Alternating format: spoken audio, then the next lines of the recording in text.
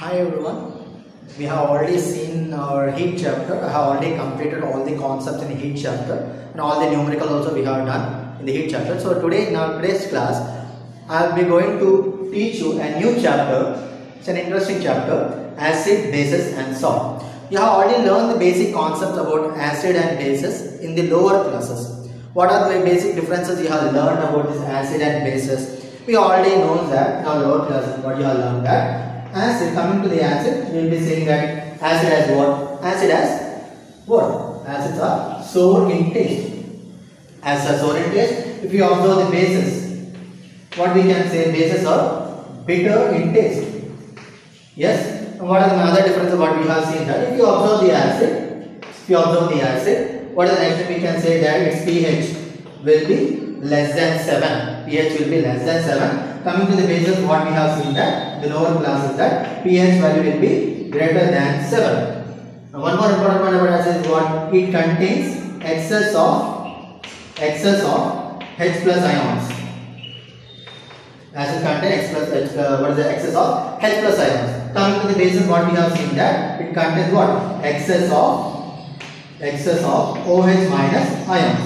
Right. Then what? What are the other differences? Yes, coming to the litmus paper. What we have seen that the litmus paper changes color to what? Changes color to red. Coming to the acid. Now coming to the base, what we have seen that litmus paper changes color to blue. Right. Any other differences? You can say that it will corrode the metals, and it will not corrode. So these are the basic differences what we have learned in our lower classes. Acids are sour in taste, bases are bitter in taste. Its pH value will be less than 7. Bases pH value will be greater than 7. Acid contains excess of H plus ions. It contains excess of OH minus ions.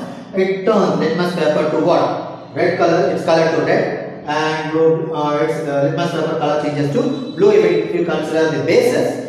And coming to the other difference is what? It will corrode the metals, it will not corrode the metals. So these are the basic differences what we have learned in the lower classes, right? So what else we have learned? Coming to the materials, natural materials, like what we have seen, extract of red cabbage.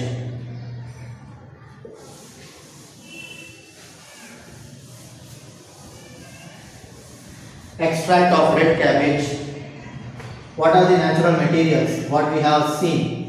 Natural materials like extract of red cabbage. Then what? Turmeric solution.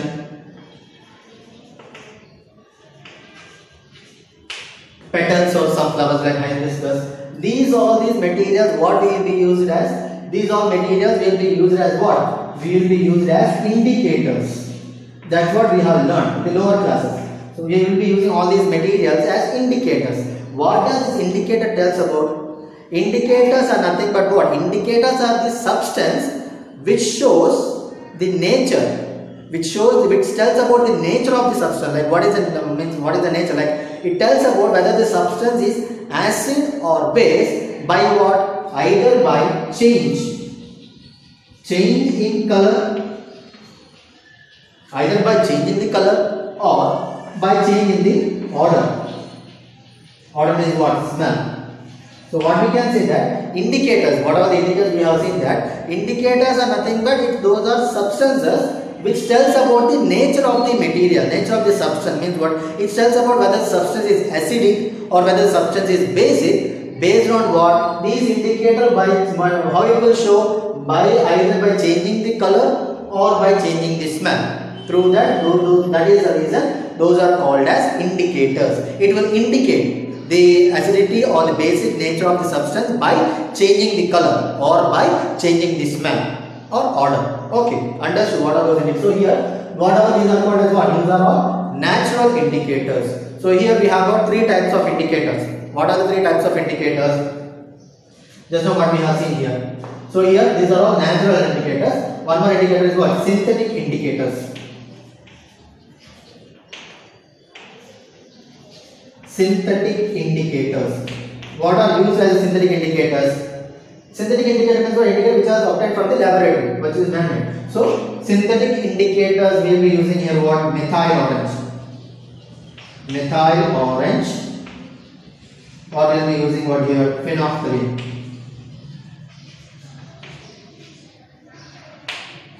Okay, so these are the two indicators, synthetic indicator which we will be using for what? To test the acidity or basic nature of the materials. So one is what? Natural indicators. So one more thing is here what we can use, we can also use litmus. Litmus is also a natural indicator because litmus, if you observe the litmus is nothing but it's a dye. Nothing what? Dye means what? Color. Litmus is nothing but a dye extracted from a plant called as lichen. Okay, litmus is a dye or a color extracted from a plant called as lichen. This plant belongs to which plant kingdom? We can so. Okay, sorry.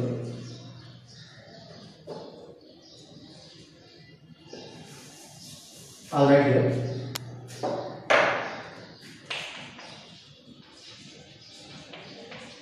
Okay, so here litmus is nothing but it's an extract, it's a dye or a color obtained from a plant called as lichen, which belongs to a plant kingdom called as Thalophyta. There are some other plants also. Flowers will be considered like petals of flowers like hydrangea.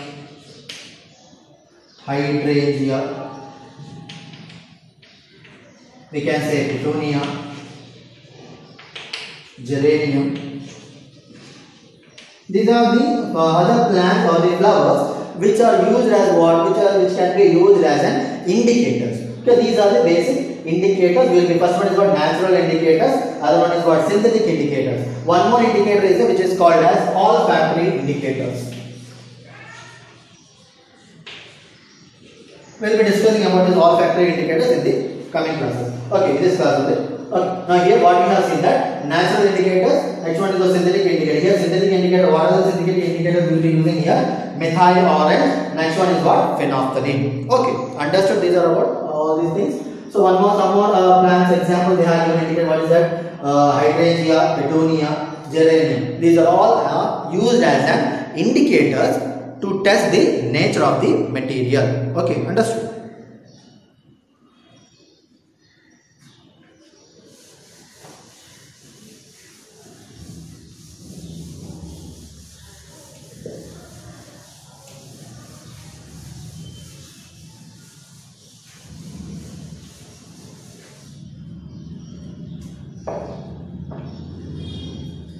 Next one, response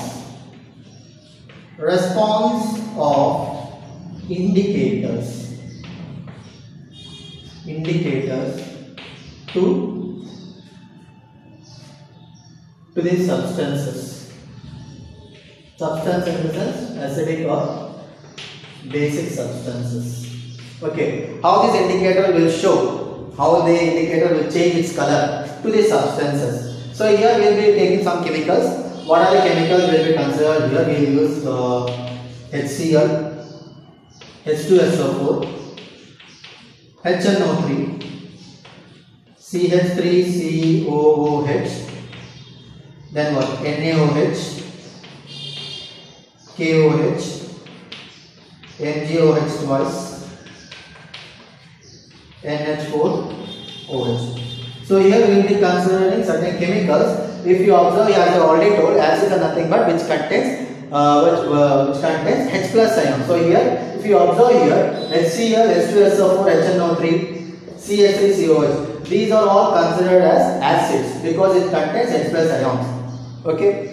Next one is what? NaOH, KOH, MgOH, NH4OH. If you observe, it contains OH ion. So these are all, what is that? Bases. HCl you already know what is in the HCl, it is called as hydrochloric acid. Next H2SO4, what is that? Sulfuric acid. HNO3, this is what? Nitric acid. CH3COH, it is called as what? It is called as acetic acid. Next one, NaOH, what it is called? It is called as sodium hydroxide. Next KOH, potassium hydroxide. MgOH twice, magnesium hydroxide. NH4OH, it is called as what? Ammonium hydroxide. So we have taken certain few acids and few bases. So this is you have to remember CH3COH is called as acetic acid. This is nothing but it's a weak acid. It's a weak acid. So there are two types of acid. One is what strong acid. Other one is what weak acid. Strong. When we call that acid as strong acid, weak acid, we will call that acid as strong acid if that acid or the substance dissociate completely its H plus ions, completely dissociates ions in that aqueous solution. Then those substances are called as strong acids. Weak acid means what? Those substances whose ions are not completely dissociated, whose ions are not completely dissociated in the aqueous solution, that substance are called as weak acid. Understood what is the strong acid and weak acid? In strong acid, complete dissociation of ions will take place. Weak acid means what? What is that? It will not completely dissociate into its ions in that aqueous solution. Such acids are called as weak acid. So here strong acid, weak acid. So here this is what CH3COH, it is a weak acid. Now what we will do? We will take 4 watch glasses.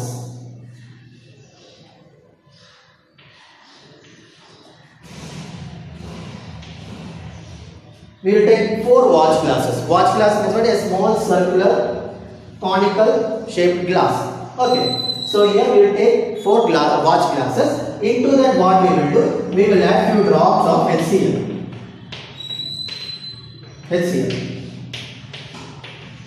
Understood? Few drops of HCl into the 4 watch glasses. Now what we will do? As I said, we will take what? We will take indicator, because that is our example response of indicators. First what we will do? We will take one red litmus paper. Second we will take blue litmus paper. Third we will take phenolphthalein. Fourth one we will take methyl orange. Okay. So we have taken 4 indicators. 2 are natural indicators. Other one is what is that? Synthetic indicators. So we have taken 4 watch glasses. Into that 4 watch glasses we added a few drops of HCl, hydrochloric acid. Now we will be testing. Before itself we think that we don't know whether it is an acid or base. For that purpose we will be testing those acids.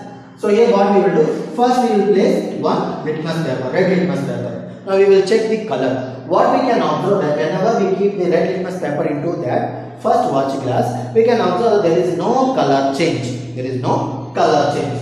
Now coming to the second watch glass, when we keep this blue litmus paper, we can observe what? We can observe a color change. We can observe the blue litmus paper is changing its color to red. Now coming to the phenolphthalein. For phenolphthalein, you just remember a shortcut word. What is that shortcut word? You remember it called as CAP.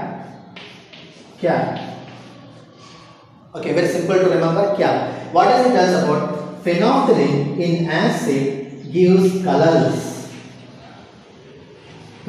solution. Understood? Phenolphthalein in acid gives colorless solution. And we remember the word PBP. PBP means what? Phenolphthalein in base gives pink color. Okay, so phenolphthalein in acid gives colorless solution. Phenolphthalein in base gives pink color. Now whenever we add few drops of phenolphthalein into that third watch glass, what we can observe? It gives a colorless liquid. Colorless. Now coming to the fourth one, methyl orange. What is the shortcut to remember this methyl orange? You just write the word methyl orange. Methyl orange. Methyl orange. O-R-A. You remember A as acid. O-R. R you remember it as red. Okay. So what we can say that methyl orange in acid gives red color. Okay. Methyl orange in acid gives red color. In base, if you observe here methyl white, you just remember in base it gives yellow color. Okay, very easy to remember. So here what we have seen that CAP. Phenolphthalein acid gives colorless solution. Phenolphthalein base gives pink color. Next one is what? Methyl orange. Orange in acid it gives red color. In base it gives yellow color. Okay, understood? Very easy to remember. Now here, one more important point to remember is that litmus in neutral solution, it will be what is that? Purple color. Okay, remember litmus in neutral solution it shows purple color. If it is an acid it gives red color. If it is a base it gives blue color. Okay, now remember, I think everyone has remembered this one. Let's see this one experiment. So what we have done?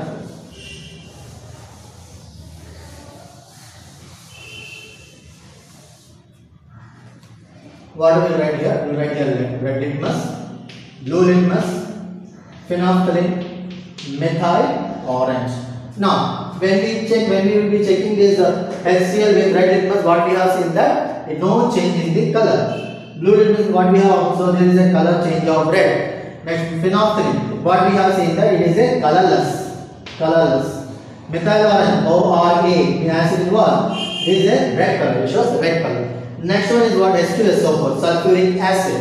Acid means what it will show in the red litmus paper. It will not show what? It will not show any color, no color change.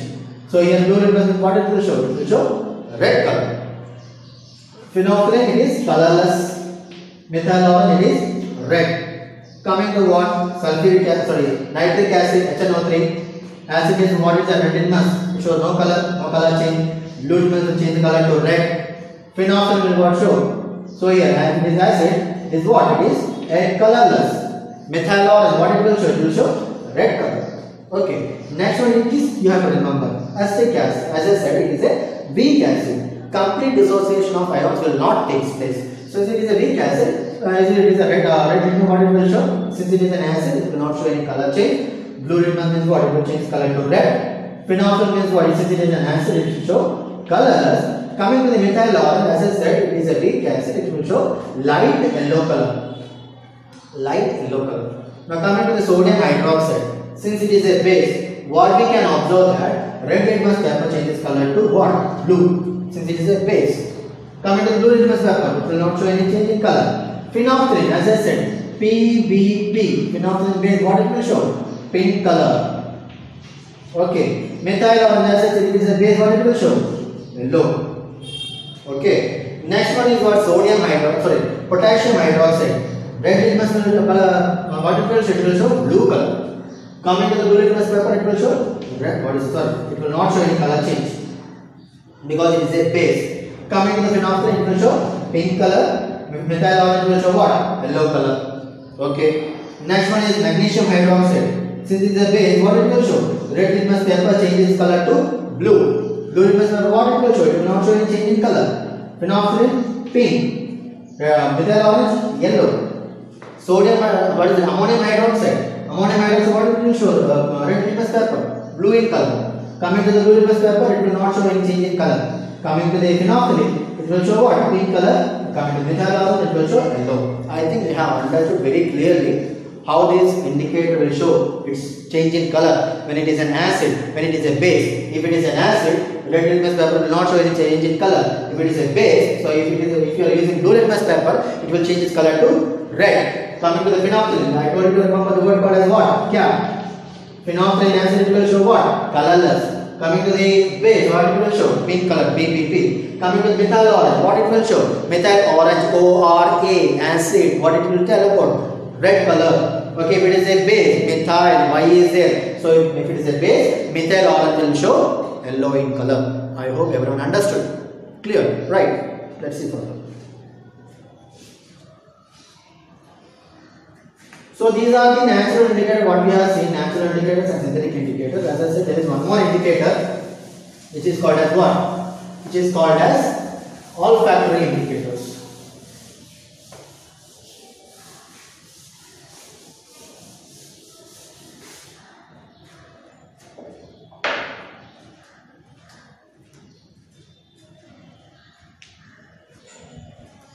Olfactory indicators.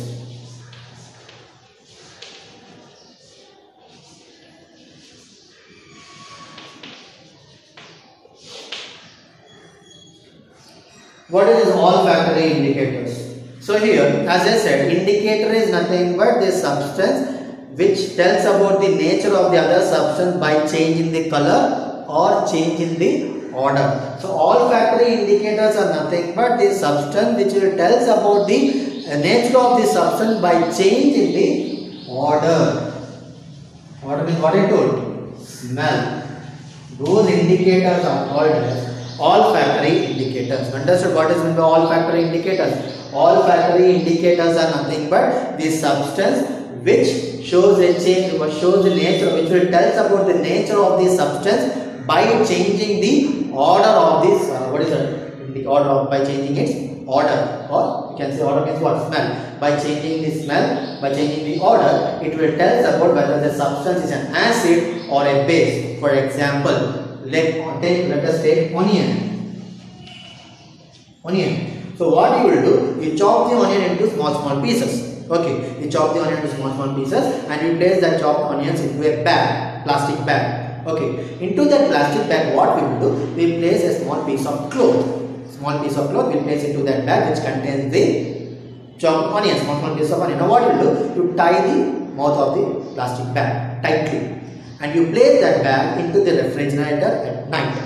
Okay, next morning you take out that plastic bag, open it and you try to smell the cloth. What we can smell it, we will be getting the smell of what? We will be getting the smell of onion on that cloth. Up to you understood what we have done? What we have done? We have taken onion, we have chopped the onion into small pieces, we have kept that chopped onion pieces into a plastic bag. Into that plastic bag which contains chopped onion, we have placed what? We have placed a piece of cloth, clean cloth. We have tied the plastic bag, we have kept the plastic bag at night in the refrigerator. Next morning, when you open the plastic bag, when you smell the cloth, what we can smell it? We can get the smell of what? Onion on that cloth. Up to your understood. Now what you do? You take 2 strips of cloth from it. Strips of means what? From that cloth, you cut small 2 pieces. Okay. Understood. Up to here. You have taken 2 pieces, 2 strips. Now what you will do? You add small amount of dilute HCl into the first piece of cloth. Okay. Into the second piece of cloth, you add what is that? Sodium hydroxide. HCl is an acid. Sodium hydroxide is what? It's a base. So into the first piece of cloth we have added small few drops of HCl, dilute HCl. Into the second cloth we have added what? Sodium hydroxide. Now what we will do? We will rinse both pieces of cloth with distilled water. Distilled water. Okay, we will rinse those 2 pieces of cloth with distilled water. After the water is rinsed, after washing with the distilled water. After that, what you will do? You try to smell both pieces. What we can observe that whatever the cloth we have added sodium hydroxide, what we can observe that it will lose the smell of onion. But we can still get the smell of onion from the piece of cloth which we have added dilute HCl. Up to your understood everyone, very simple to remember. So what we have seen that when we added dilute HCl in one piece of cloth and sodium hydroxide in the second piece of cloth, and when we rinse with distilled, when we wash with water, after that when you smell it both pieces, what we can observe that whatever the piece of cloth which we have added sodium hydroxide, now we are unable to get the smell of onion in the piece which we have added sodium hydroxide, and in the piece of cloth which we have added dilute HCl, still we will get the smell of what? Acid. With this, what we have seen, through that, what we can say that onion is acting as an indicator. Through what? It will tell us about which is an acid or a base. Through this, what we can easily guess which is an acid, which is a base. If you are not getting the smell of onion, what we can say that whatever the liquid we have added into it is a base. Still, we are able to get that smell means what we can say it is an acid. So, the substance which will tell us about the nature of the other substance by the order is called as olfactory indicators. Not only in onion, if you take vanilla essence,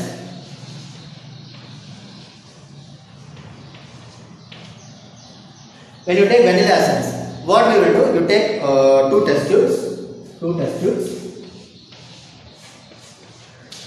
take the amount of vanilla essence into the 2 test tubes. Understood? Now what you will add? You will add a small amount of HCl. HCl into the first test tube and small amount of NaOH into the second test tube. Now close the 2 test tubes, rubber cork, and shake it well. Okay, shake it well and remove this rubber cork and try to smell it. What we can observe here, same thing here, whatever test tube in which sodium hydroxide was present will not get the smell of vanilla essence.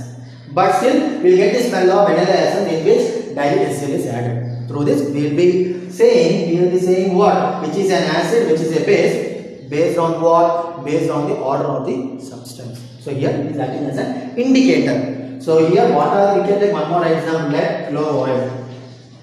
Clove oil. So honey and vanilla essence, clove oil are acting as what? Will act as a olfactory indicators, which will tell us about the nature of the substance. Either what is that? By using its what? Smell.